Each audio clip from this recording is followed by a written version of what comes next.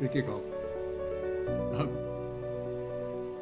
Good morning, good afternoon, and good evening to you all, wherever you are, and a very warm welcome from the Commonwealth Heritage Forum, which is organising this series of talks on cemeteries of the Commonwealth. Last week, we had a fascinating talk on the Jewish cemeteries of Jamaica, and this week we shift from the Atlantic to the Pacific, and a talk on 2 convict cemeteries in Australia. I say talk, but of course, in fact, we are lucky enough to have twin talks, 2 for the price of 1, as it were. Mary Evans on the Norfolk Island Cemetery, and then Caitlin Vertigan on the Port Arthur Cemetery, both talking about their, amongst other things, their individual characteristics and their conservation challenges.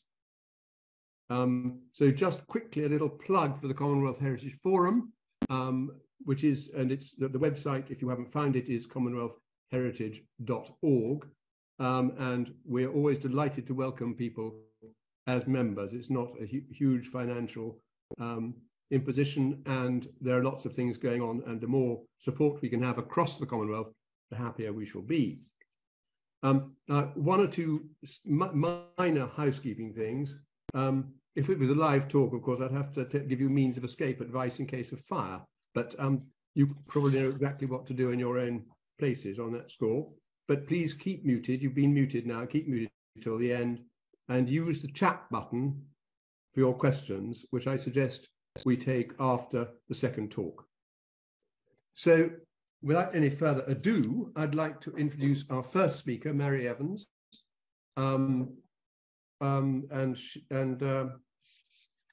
Very quickly find my, and she's manager of Norfolk Island Museum, which is located in Kingston and Arthur's Vale Historic Area, shortened to KAVHA, and she's a direct descendant of bounty mutineers, and she revealed that that was John Adams and Fletcher Christian.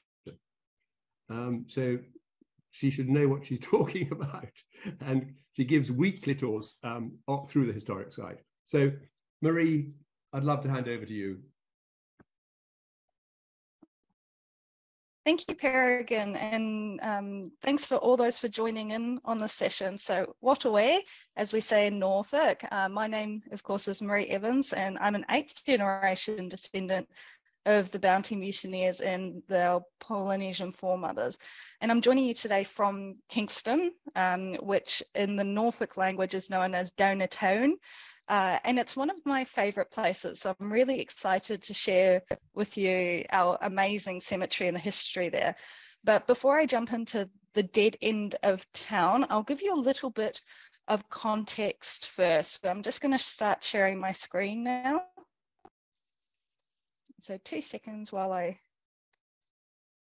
wrangle with technology.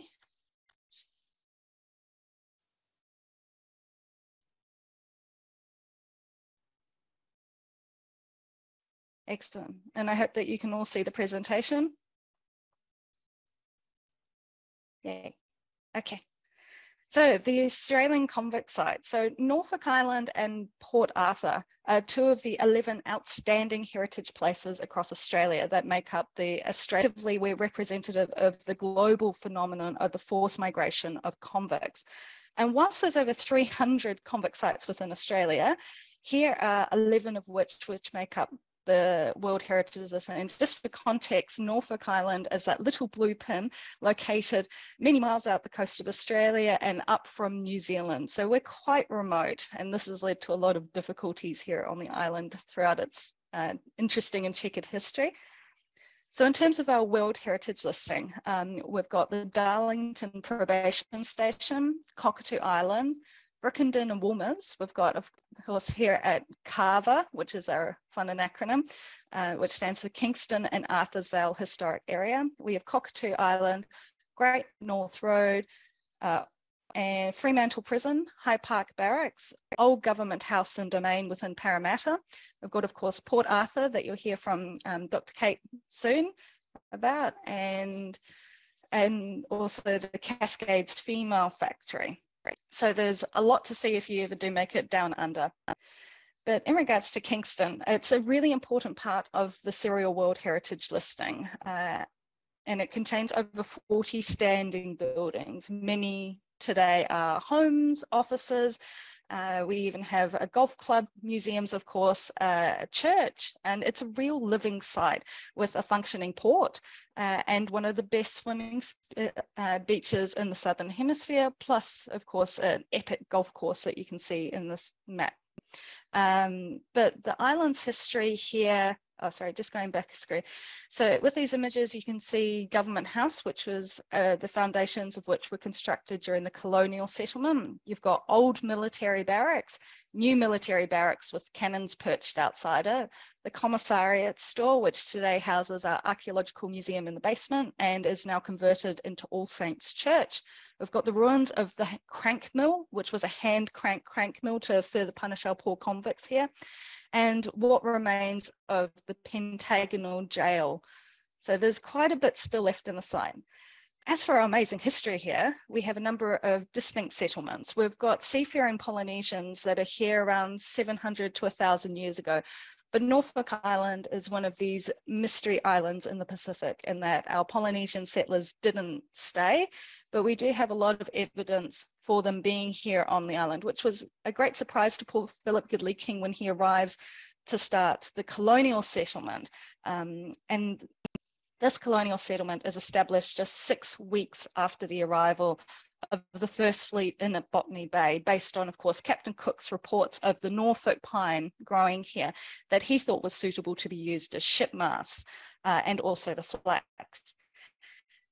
However, they turned out to be not as good as what they were hoping for. The branches in the Norfolk pines grow right through into the center of the trunk, meaning that these are weak and stress points within the timber, and so they can snap underneath stress of rigging.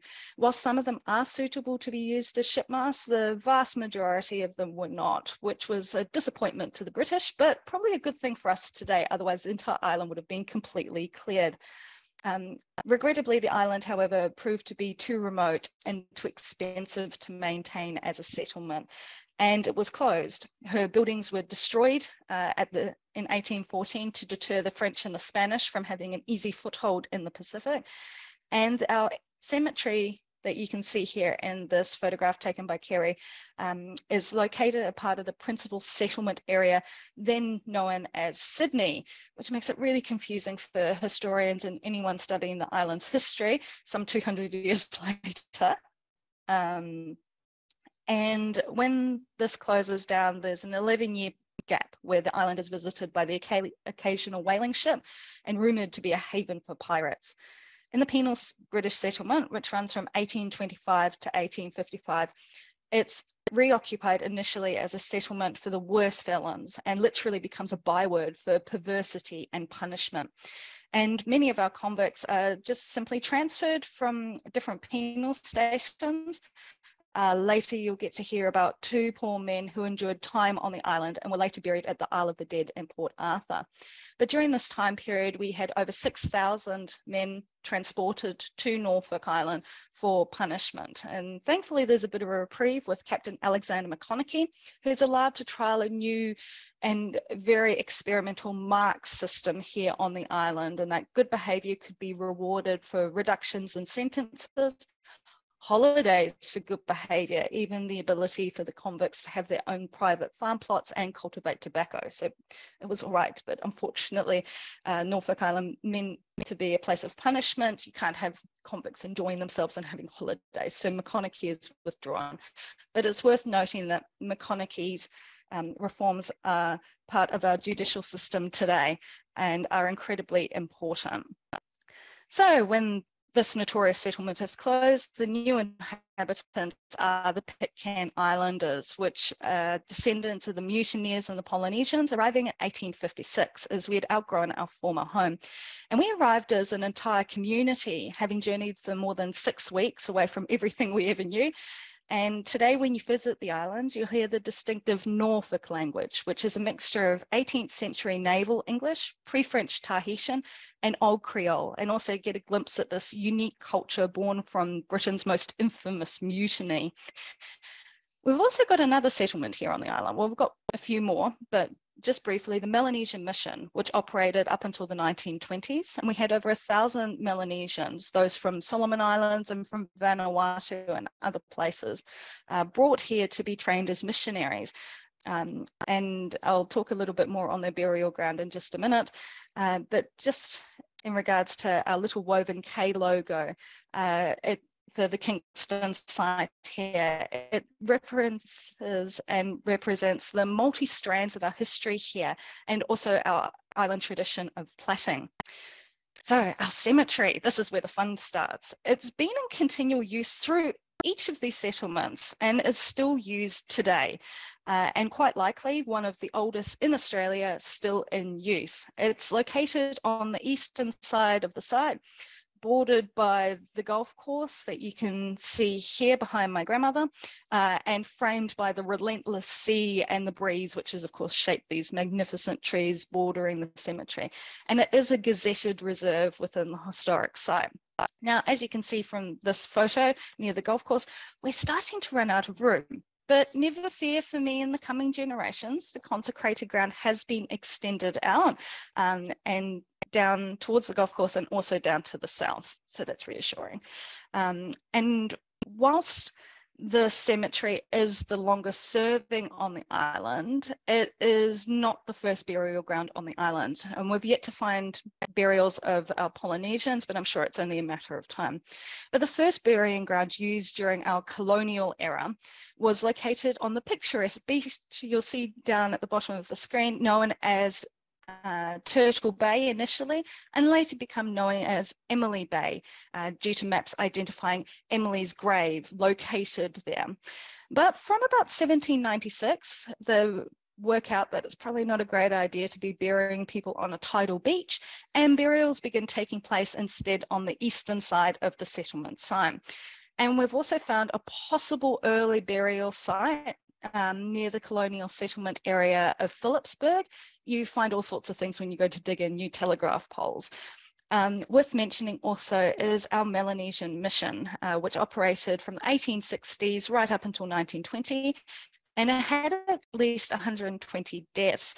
And despite this photo with our impressive chapel in the background, which is the Bishop Patterson Memorial Chapel, St. Barnabas, which boasts the most beautiful stained glass window designed by William Morris of all people, burials actually occurred, as per the Solomon Islander tradition, across the stream near the chapel. And so these headstones have been placed as a memorial garden up close to the church and for easy viewing of visitors.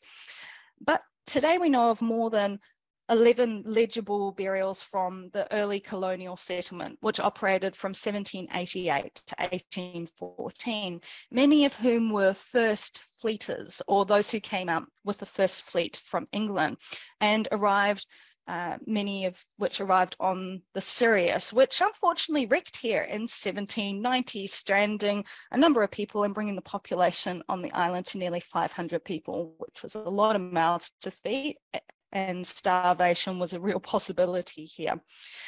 But the island became home not just to convicts, but also free settlers, Marines and their families, who were all later evicted from the island when she proved to be too remote and too expensive to operate. And they were relocated to New Norfolk, Norfolk Plains and Cascade, which were named in honour of their time here on Norfolk, in Van Diemen's Land, later become known as Tasmania.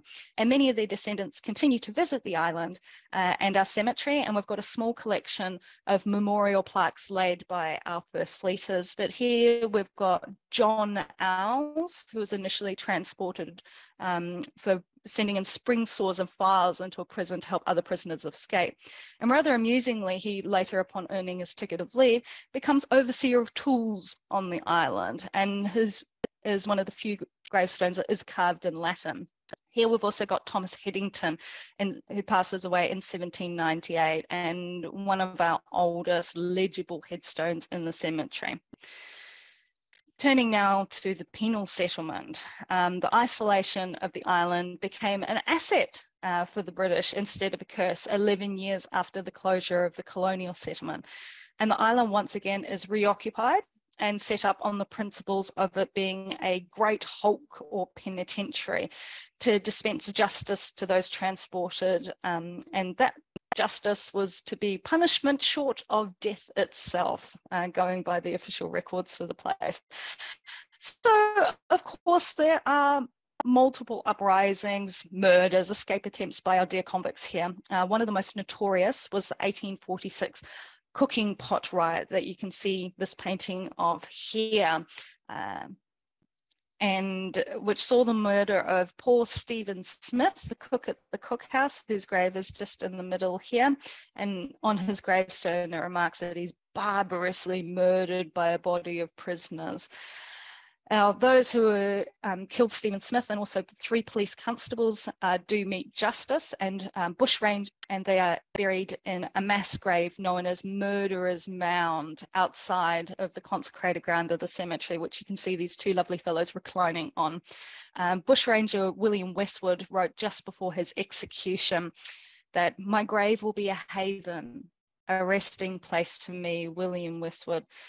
The sweetest thought is which takes away my living death. All will then be quiet, and no tyrant will disturb my repose, I hope." So today it's only us tour guides who are disturbing him. But there are some really interesting features about burials from this time period. An officer recounts in 1848 that death is a universal leveller. All rank and condition, bound as well as free, are interned almost indiscriminately in the same enclosure. The aristocrat sleeps in death within a few yards from the felon, fresh from the drop. There they are alike, and trembling hope repose. And it's true. Within our cemetery, we have no separation between Protestants and Catholics, civil officers and their family, military and their family, convicts, and even executed convicts. They're all buried in together. And most wonderfully, some of our headstones do recount that they've been carved by a friend. But just included here is this wonderful headstone, which is a joined headstone for 2 convicts who were executed for their part in the notorious sheep gut murder, which is as nasty as what it sounds. And despite protesting their innocence, they were executed for this crime. And it does ask the reader to stop and meditate on this man's sad and untimely fate, that before we pass this tablet by, ask, am I fit for eternity? So one of the unique features of our lovely cemetery here is that a number of the gravestones recount that they are carved for a friend, and that they are often carved actually by the convicts themselves. And they are carved to commemorate their friend's memory and sometimes their many virtues, such as this one by Lawrence Frayne, for his friend William's story. And Lawrence Frayne is an interesting character because he's one of the few, or the only convict to leave us a first-hand account of life under Commandant Morrison. And not just life, but also punishment, because he gets a bit lippy with the commandant, calls him as great a tyrant as Nero ever was, and is suitably punished with a severe amount of floggings. But it's not just our convicts carving these for their friends, the military also do so for some of their friends as well. And in terms of cause of death, these are also recounted on our headstones, which makes for some really interesting reading as you move throughout the site. And one of the most common causes of death is drowning, with boats frequently capsizing whilst trying to come ashore. We have no natural harbour here on the island, and of course landing any vessel is a pretty treacherous practice. And here you can see 2 military men who were killed, one by accidental discharge of a gun, the other accidentally shot by a brother soldier. You can see here Private William Tandy, who is accidentally drowned whilst bathing in Emily Bay. And we've got poor Henry Knowles down here, who was executed for his part of the mutiny in the 1834 uprising. We've also got Alfred Baldock, the late chief constable of the island, who was not well liked by many, and unfortunately drowned, or fortunately for the convicts, because he used to listen to the whispers of them and the military and then report all the misdeeds straight to the commandant. We've also got Bart Kelly here, and as a young kid running around the cemetery, we loved nothing more than finding the pirates' graves with the skull and crossbones on them. And technically, yes, pirates, because they were engaged in attempted piracy and attempted to take the vessel, the Governor Phillip, which was anchored at Cascade on the island at that time. Unsuccessful. Kelly and a few others were killed whilst trying to take the vessel, but it was very exciting as kids to see the skull and crossbones. And I do love with Kelly's that he's got this little clenched fist. There's this wonderful symbol of defiance, even in death with Kelly.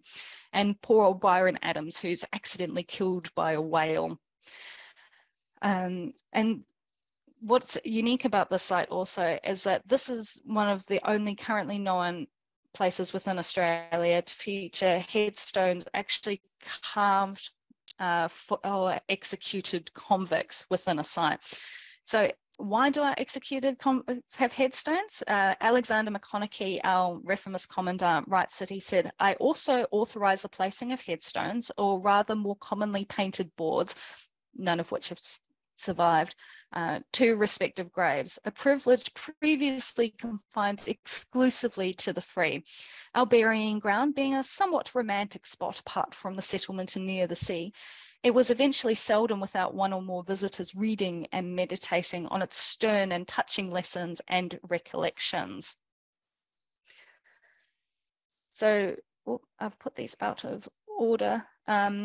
In terms of notable characters, we have Tommy the banker, and he is initially transported when he's about 60 years old, and when he's 92 years young, they find him with 3 illegal printing presses and over £8,000 worth of forged notes in his possession, including this lovely one here for the Australian Bank, which when it came up to an auction house sold for over $30,000, including the commissioner's fee. And so he's an interesting fella. He's, of course, at 92, then transported for 14 years here on Norfolk Island, and he almost makes them. But he's still having fun with us today, as the way that his gravestone is written, that's not the correct spelling of his name, supposedly. And apparently there's no such place as Frodringham in Yorkshire. He's 104 going by the hospital records when he dies. And every time we try and readjust his headstone, he always ends up on a lean. So he's still crooked even in death.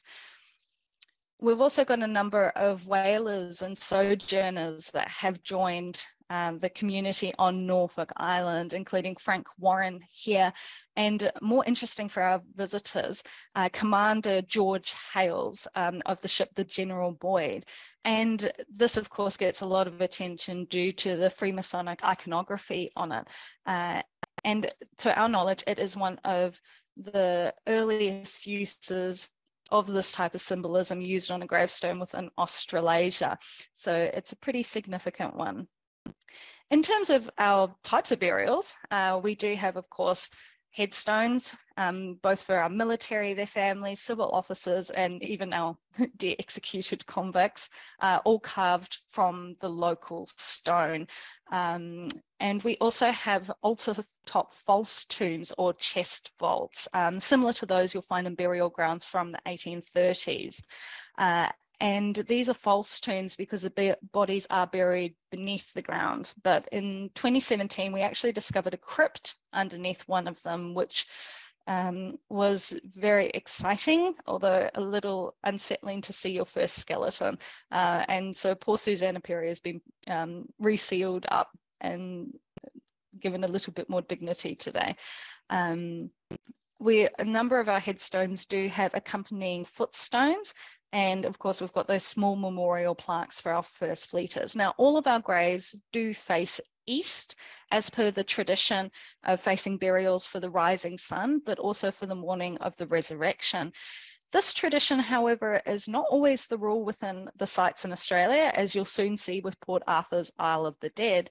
But all of our markers here within the old section of the cemetery are carved from the local limestone, which was quarried for building materials when bricks were found to be unsuitable. And this activity during the penal settlement is done by those on the chain gang, so pretty rough for them. So in 1856, we've got the descendants of the mutineers from the Bounty and their Polynesian partners arriving, and we've stayed. Now, the cemetery today, of course, is a very special part of our community, and I've got 5 generations of my family in the site. In these images, I've got the gravestones for George Hun Nobbs, who was the 3rd outsider to arrive on Pitcairn Island and stay, and his wife Sarah, who's one of the granddaughters of Fletcher Christian. Nobbs was later ordained as a minister in the Church of England and was instrumental in organising Norfolk Island as Pitcairn's new home. You can also see in this image down below, this is Dinah, who is the eldest daughter of John Adams of the Bounty. And on the left, we have got Isaac Christian, who is one of the chief magistrates on the island and lived in number 10 Quality Row, which today is our restored Georgian era house museum. Our headstones for the Pitcairn Islanders are a mixture of both local stone and today imported marble and occasionally ceramics. And we've got a great local sexton who takes very good care of the site and has even published a genealogical guide for us of the Pitcairners of Town Cemetery. And each year we commemorate the arrival of the Pitcairn Islanders as our Bounty Day, which includes a march to the cemetery in traditional clothes and plaited hats, where we lay wreaths and flowers at our families' graves. And as it's still an active burial site, we have a number of modern traditions that we still uphold. So traditionally, the bells used to be tolled from the churches to announce a death on the island, 1 year supposedly for each year of the person's life. Now today, to make it easier, we use the radio to announce the deaths, and occasionally we'll toll the church bells. Or the flags around the island are lowered to half-mast as respect for our families and also the individual. And our sexton and volunteers hand dig the grave plot, which is then covered and decorated by the family with flowers and foliage, and it's really quite beautiful. And when the hearse comes through town, all the businesses shut their doors. Our kids are taught to stand still and remove their hats, and all cars are to give way for the hearse coming down. And as an additional sweet spot, it's pretty much free to be buried here. So it's a lovely spot to end up. And our cemetery today is still a really key part of our community. The museums and other tour companies do tours throughout the historic site, including ghost tours, but it of course is always open to visit and is lovingly cared for. In regards to conservation, as it's still used as a cemetery, the site is relatively well maintained, and as part of the duty of care to our older monuments, a new conservation management plan is currently under works. But we do have a number of challenges with it being located so close to the sea. But with this, it's 22 minutes, so I'd better give my thanks. Thank you so much for tuning in and letting me wax lovingly about our amazing site, and we hope to one day see you here on the island. Marie, thank you very much indeed. It absolutely whets the appetite, and as I'm sure Caitlin's talk will do too. And I've got lots of questions, but I'm not going to ask them now. So we press on with Dr. Caitlin Vertigan, who is a Conservation Project Officer at the Port Arthur Historic Site Management Authority. And her primary role is in managing the complex interplay between natural and cultural values across the sites. So, Caitlin, over to you. Looking forward to it. Thank you.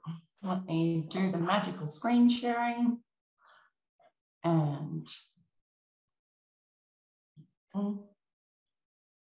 are we good? We're good. So I'll start, of course, by acknowledging the Padaremi people of the Padarama Nation on whose land I'm currently presenting from, and pay my respects to their elders, past, present, and emerging. I'm just going to pick straight up from where Marie sort of basically stopped. I know we've got a diverse audience, and I'll do a little bit of putting Port Arthur in its historical kind of context and global context. Also, everything that I'm going to be talking about pretty much deserves a presentation in its own right. So I'm going to be taking a necessarily generalist approach to often what are quite nuanced and complicated topics, but you guys all know how that works anyway, and throw any questions that you have at the end. So if we were to take a boat from Norfolk Island and travel for somewhere around 3 weeks, you would get to the Tasman Peninsula. So it's 2,700 kilometres. It is a big distance between our sites. And yet there was a lot of movement throughout all of the convict sites across the colonies. Port Arthur itself, which is in the southeastern part of Tasmania, was discovered by accident in 1827 by a man named Captain Welsh, who was sailing in his boat, the Opossum, across the fairly accurately named Storm Bay. And he hit a storm and went to seek shelter. So he sort of started climbing up. You can see that little hook at the bottom here, and discovered this incredibly deep and safe natural harbour. It's actually one of the deepest in the Southern Hemisphere. I think it hits over 50 metres in some sections. What's that, 150 odd feet? And he wrote back and said it had everything that they needed. It was full of timber, it had natural pastures, and of course that incredibly safe harbour. And he saw that little island that was in the harbour, and he named it Opossum Island after his ship, which I always thought was quite a nice name. And then in 1830 was when the first boatload of convicts arrived. It was just 30 odd of them, and they started cutting down the timber. By 1833, that population had risen to somewhere around 280, and it was now officially named a secondary punishment station. And by the 1840s, we sort of see it reach the peak of population, somewhere around 3,500 convicts. And these pictures here are from the 1860s and 1870s. So you can just see how quickly the settlement actually developed. And this is all that remains today after bushfires and 150 odd years of tourism. Now, in the early years, we know that the timber station years, particularly the 1830s, work was quite difficult, but the convicts were allowed to go fishing in order to supplement their diets, and they were allowed to grow small plots of vegetables. Unknowingly, this was actually really good for them because it was reducing things like scurvy. And of course, 1833, as Marie sort of already alluded to, they were starting to tighten up on the rules and regulations, and they stop them from they basically revoke those privileges. And at that point, we start to see the death rates kind of creep up, things like scurvy and dysentery. And obviously with the higher populations, there's a lot more transmission of disease. So Reverend Alan Manton was the guy who selected the island as the cemetery, and he writes that death and disease soon made inroads among us. So it was necessary that some suitable spot should be selected where to deposit the earthly remains of the departed. And he then describes the island and goes on to say, this, it appeared to me, would be a secure and undisturbed resting place where the departed convicts might lie together to await the morning of the resurrection. It was accordingly fixed on and named the Isle of the Dead. Now, he and others also decided that unlike the Norfolk Island Cemetery, there would be separation here. So there is a low southern side of the island, and that was to be reserved for the convict burials. They were to be buried in unmarked graves with just a mound of earth to mark them. And then the high northern side, here's the convict burials. And then the high northern side of the island would be reserved for the free and the military in often quite elaborately marked stones. The convicts, I'll just sort of dispel a few myths because there's been quite a lot about the island over the years. The convicts here were not buried in marked graves. They were not buried standing up, and they were not buried stacked 3 deep. We believe that they were buried in simple wooden coffins. There was a service read over them at the time of death, and mourners were actually allowed to attend. And the island, unlike Norfolk's again, is not consecrated, and that was done intentionally so that everybody could be buried in the same area. We aren't certain how many people are buried in the cemetery.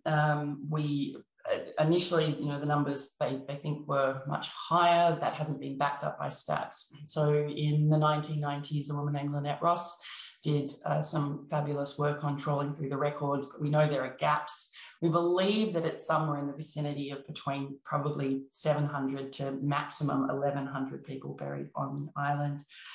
So when it comes to causes of death, we find that it splits out into almost three quite distinct periods. In the early years, when we've got the timber station years, it is things like scurvy and dysentery. So mostly it's based around those nutritional deficiencies.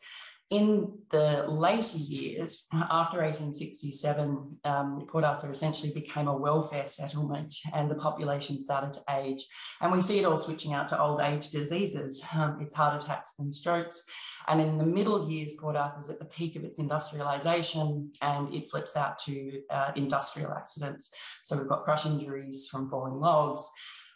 There are things like drownings, which is probably the most common cause of industrial death, and also respiratory illnesses from working and sleeping in damp conditions. And you can see that represented there by that histogram.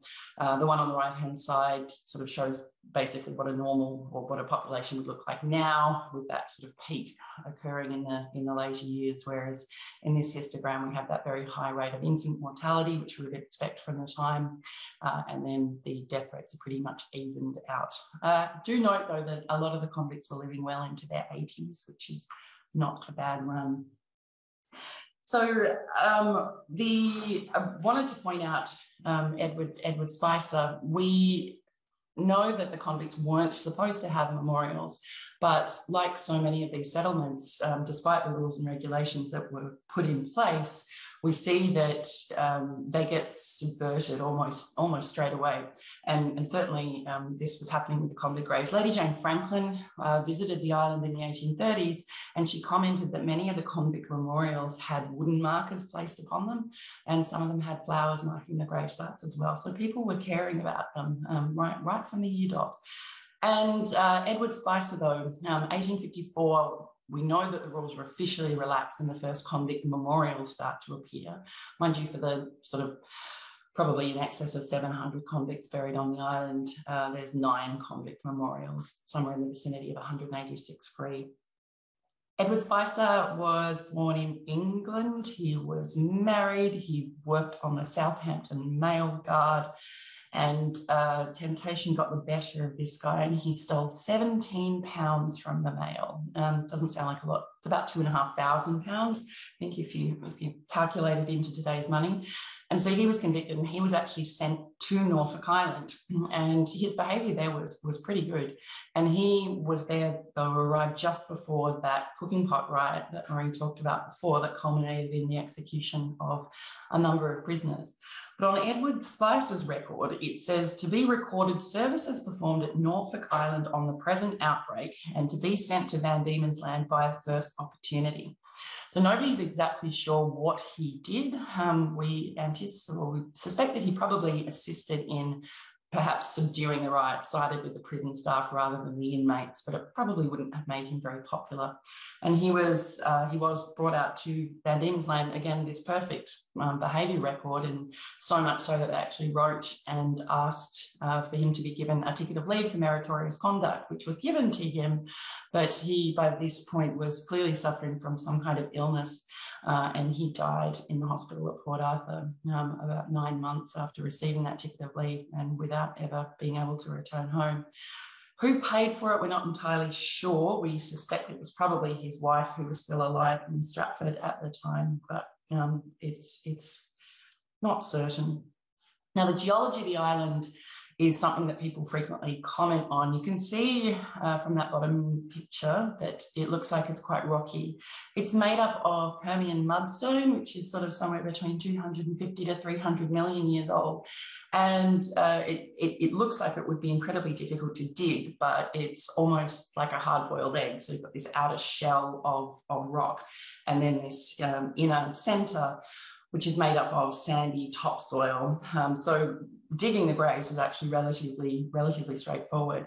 And of all of the jobs that you could get if you were a convict at Port Arthur, I'm thinking that the gravedigger's job probably would have been the best one.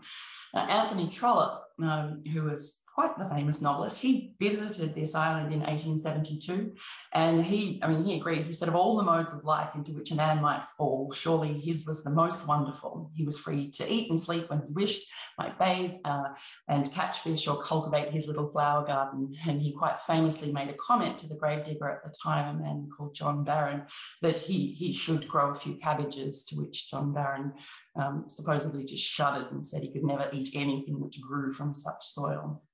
John Barron was replaced by one of Port Arthur's most well-known convicts, named by Mark Jeffrey, also known as Big Mark. His story was extraordinary, and almost it sort of typifies, I think, the convict experience. So he was transported for burglary. He went through pretty much all of the British prisons. So he was at Chesterton and then to Millbank, and then he was at the Warrior Hulk, and that is where he attacks the second mate with a piece of wood in 1848, hitting him over the head, and that got him sent to Pentonville to await transportation to Norfolk Island. And he was at Norfolk Island until its closure in 1856, and then he was transferred to Port Arthur, and then we see him start basically 20 more years of constant recidivism.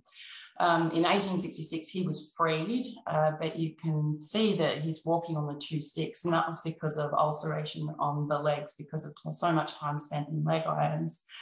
And so he was returned to Port Arthur as an invalid. And after that, he was freed again, went back to Hobart, was in a pub brawl where he used those sticks, I believe, to attempt to murder somebody during that pub brawl. And at that time, he was sentenced back to Port Arthur for life. He was so sort of outraged at what he saw as injustice and his terrible temper that he destroyed the inside of his cell and tried to murder the doctor who came to treat him. So they eventually sent him out to be the gravedigger on the island because it was a way to keep him away from people. And he was out there sort of quite happily. He would actually return to the main settlement to attend divine services on a Sunday. The way he left the island has gone down in sort of Port Arthur's history as one of the most bizarre incidents we have on record. They woke up one morning and saw that the signal fire had been lit on the island, signalling something was wrong. So they sent a boat out and found Mark Jeffrey waiting at the landing rock, begging to be removed from the island. And he said that during the previous night, he'd been woken from his slumber because the hut was shaking. And he said next, the entire hut was lit from within as though by an unearthly red glow. And then he received a visitation from his satanic majesty. Those are his words. He actually never again returned to the island, and he spent the rest of his time at Port Arthur, where he was much more subdued than he had been. He was one of the last prisoners to leave when Port Arthur closed in 1877. He made his way up to Launceston, where the book, A Burglar's Life, which is still in print, was ghostwritten, and that sort of tells the story of his experiences. But ultimately, he came back to Hobart and died a pauper, as so many of them did, and is buried in an unmarked pauper's grave somewhere in Hobart. Some other notable convicts that we have out there were burials on the island were Henry Savory, who was Australia's first novelist. We have Dennis Collins, who was quite well known for his was quite the crime, high treason he was sentenced for. He threw a stone at the king, which actually struck him in the head. Reverend George Eastman, who was memorialised with one of these beautiful chest vaults. Essentially, he was known as the good parson, and for his ministering of all of the convicts. The other thing that sets our island apart, and one of the most exciting things that I think is on there, is a title benchmark that relates to this man, Thomas Lempriere. If anyone at any point has a couple of hours to go down a serious internet rabbit hole, jump on and have a look at this guy. He was absolutely extraordinary. He was the commissariat officer at Port Arthur between 1833 and 1848, so he was in charge of stores and finances. He wrote these extensive journals, which have been, as well as scientific papers, and they've been invaluable to provide us with information not just on the sort of the regulatory environment that the prison was operating under, but also what it was like for the people who were living it. He was a musician. He spoke multiple languages, and he was this avid amateur scientist. I mean, I don't know how he crammed so much into one day, but for somebody living in Tasmania at the bottom end of the world, he was having active communications with people like William Swainson, Joseph Hooker, Francis Crozier, John Richardson, James Backhouse, and Captain James Clark Ross, who was, of course, the explorer. Captain Ross actually visited Tasmania, and he was here to meet with the then governor, a man called Sir John Franklin, and the two had been talking about a lot of sort of various scientific exploits. And Sir John Franklin actually mentioned that he knew Thomas Lampriere, just for his own amusement, had been keeping very detailed records of sea level for a number of years. And when Captain Ross saw how detailed the records were, he actually encouraged Thomas Lampriere to carve a tidal benchmark into the Isle of the Dead. And that tidal benchmark was struck into the island in 1841. Now, there was a plaque that actually went with it that said at what time the mark was struck. And that's obviously quite important if you want to use that for any comparisons. That, though, was the mark sort of disappeared and is long gone. There's been a few expeditions to try and find it, but we haven't been successful. But thankfully, we do have some very intelligent scientists who work here in Tasmania, and they were able to kind of backdate the mark. And in 2002, Dr. John Hunter and Dr. David Pugh actually got the mark, and they got Lampriere's records. They installed a new tidal gauge at Port Arthur, and they were ultimately able to use that tidal benchmark to measure sea level rise due to global climate change in the Southern Hemisphere. Now, the Southern Hemisphere has been notoriously data poor, so that mark has been absolutely invaluable. That is the IPCC Working Group 1. For those of you who know your climate scientists, these are the rock stars of the climate science world. This was a very exciting day for me. But out of interest, the amount of rise that's happened since 2002 is about 13.4 centimetres, and that makes it to about 16 centimetres today. And we really are starting to see the impact of that on our coastlines. But ultimately, it is extraordinary that the incredible curiosity of one man in the 1830s is still having measurable contributions to science today. So, as we said before, the welfare years at Port Arthur start in the late 1860s, and the population starts to age, and eventually the whole prison was closed. That was in 1877, and the prison was left to the environment. Port Arthur itself became a township and a tourist site almost immediately, and the trees grew up and the island sort of became fairly unkempt. In 1916, it was given over to something called the Scenery Preservation Board, and that's actually when we see the first tourists starting to pay to visit the island. I believe it was sixpence for a tour and a shilling for the ferry ride. And then control shifted to various municipal councils. And then the next big change to the island we see happened in 1937, when a very well-meaning man decided that those who were buried on the island deserved some kind of fitting memorial.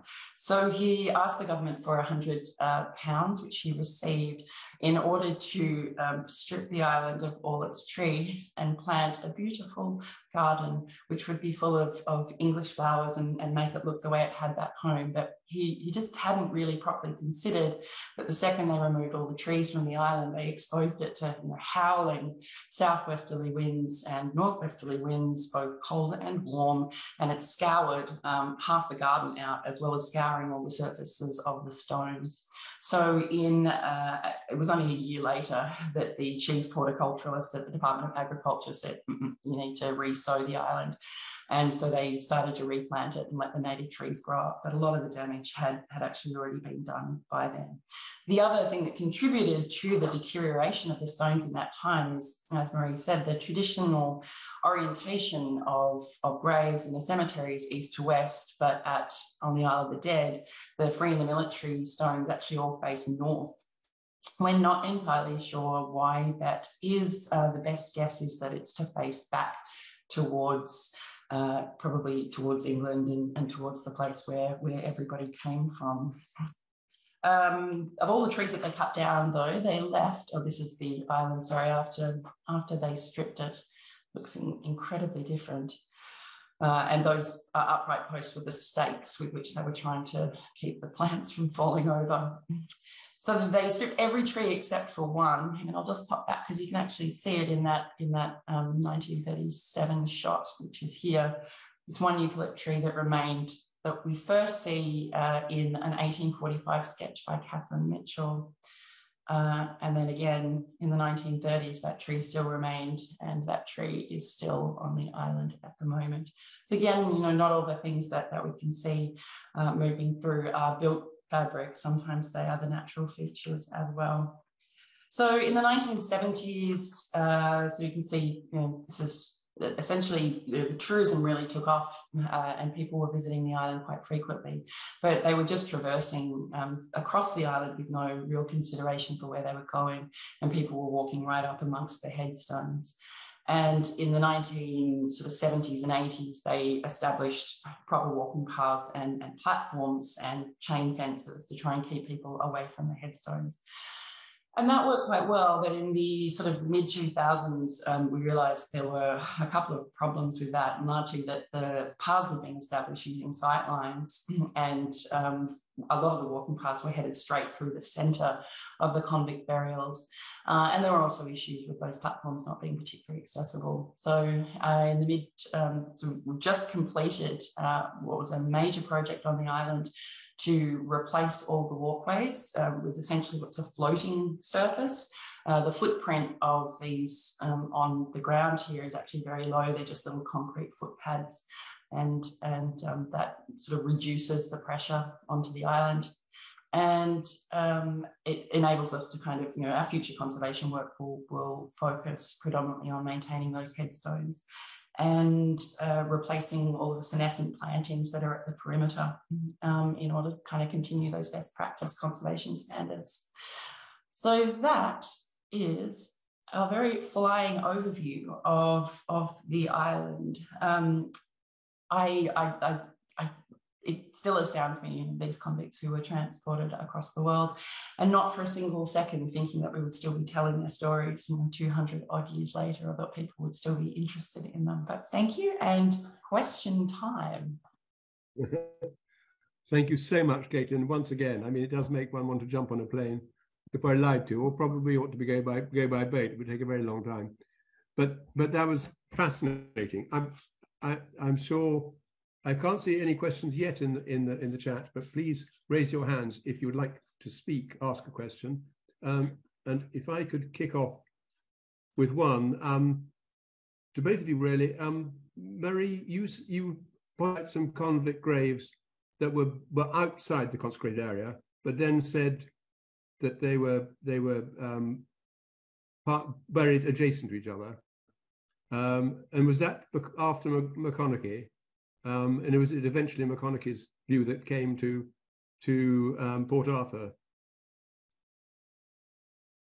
Oh, that's a bit of a tricky one. So our murderer's mound, or the mass grave used for those involved in the cooking pot uprising, was located in an old saw pit outside of the consecrated ground of the cemetery.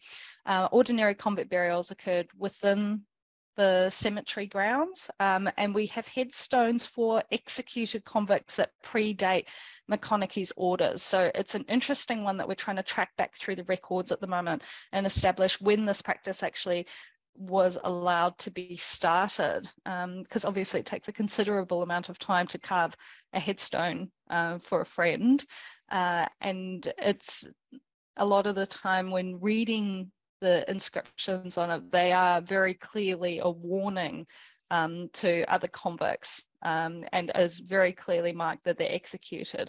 Although the Catholics, and indeed the Irish Catholics, seem to have the most decorated and the best headstones out of the lot. So they clearly had very caring friends. And actually, just quickly on that one, in terms of denominations, every Christian denomination, any Jewish burials, not maybe even have been Jewish convicts, I don't know, or other faiths? Yes, we definitely have a few Jewish people within the cemetery, and one of our local artists has actually done a series of stamps, of beautiful watercolours of the Jewish burials within the Norfolk Island Cemetery. So I think you can find those, the easiest way would be on eBay these days. We're the same. We have a sort of a reasonable, the majority were Catholic and Protestant, and it was interesting because, again, whole island's unconsecrated. They were supposed to be no sort of no concession given to that, but in John Barron's files, we know that he was keeping 2 graves dug at any one time, one for a Catholic and one for a Protestant, and he was actually getting in trouble for that because there was no point to it, but he was still doing it. But we also know that there are some Jewish convicts buried out there, and at least probably 2 Indigenous Tasmanians as well. Right, interesting. I don't want to hog the things. I'm very keeping an eye very keenly open to any hands raising. But Megan, you can tell me if I'm missing anyone. But in conservation terms, obviously, sea level rise with climate change is a real concern in any island state, as we know. And clearly, as you were pointing out, Norfolk Island Cemetery is very vulnerable. Have you been looking at some kind of remedial action to take in advance of that happening? We're looking into it at the moment, but currently we're strengthening our seawall located close to the cemetery site. Part of it did collapse in the 1970s, and we recovered part of the skeletons of one of the men buried within that mass grave of Murderer's Mound. But there is still a lot of work and a lot of concern because of the coming changes, and how do you protect a site that is close to sea level. The rest of the island generally sits above a 90-metre contour line. So the historic site contains quite a bit of land, but it's all in the lowest area of the island. So it is of concern, and it does suffer when we do have a lot of rain, and it can flood the site. Yeah. I can see it being obviously a real issue, and possibly less so in Port Arthur. Yes and no. Permanent inundation, probably not too much of a problem there, but the increase in sea level rise, because the Permian mudstone is particularly soft, it means that we're getting undermining of the cliff faces, and once that front face goes, then the whole thing can be exposed. We've got other areas that are of much higher concern when it comes to sort of impacts of climate change, but the other issue that you've got then is increased ocean acidification, which for things in any kind of limestone is absolutely disastrous. So it will increase the rate at which any of your stone fabric decays. Absolutely, but I mean, I was surprised by the gravestones in Norfolk Island, how compared to a lot of English graveyards of equivalent date, how very sharp the carving still appears to be. And I was thinking that presumably no frost is a help. But you were saying, Caitlin, that there was, on the other hand, serious degradation of stones in so different climate conditions, I guess. Completely different climate conditions. So we have a temperature range here from probably -5 up to somewhere in excess of 35 to 40 degrees Celsius. So we have sub-freezing and very warm and very high winds as well. Plus our sandstones are notorious for being very soft, whereas Marie, your conditions? No frost. We sit at a beautiful subtropic temperate area, and our limestone, our calcarenite, is quite hard. It does carve easily, which made it useful for the headstones, and thankfully formed in two useful ways for the British. So we've got rubble calcarenite or coral rock, because it breaks evenly along bedding planes, enabling them to cut it easily, transport it, and then stack it up and use it much like bricks. And then we have massive calcarenite. So the entire coastline from Cemetery Bay around to Emily Bay, and also the eastern side of one of our outer islands, Nepean Island, was quarried for use of the limestone for buildings and headstones, of course. Fascinating. Thank you very much. So would anyone else like to ask questions before we wrap up what I found an absolutely fascinating session?